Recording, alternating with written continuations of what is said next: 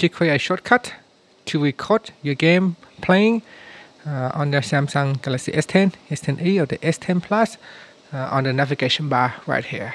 So you can see on the navigation bar right here there is a record button. I can quickly tap on it to record a video straight away. And now let's first just stop the videos and go back to your home screen by tapping on the home key. Then you want to launch the game, any game you like. Next, what you want to do is swipe out to open up the navigation bar and tap on the Games 2 icon at the bottom here. And then next, tap on the settings icon at the top. Then tap on shortcuts. And then down the list here, you want to tap on record. So tap on this record option.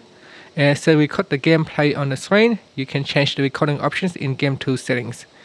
And then that's it. So tap on the back key to go back. And you can see that whenever you're playing games, if you swipe out, you can start recording straight away by simply tapping on the record button. And if you want to stop, you can tap on the stop button right here.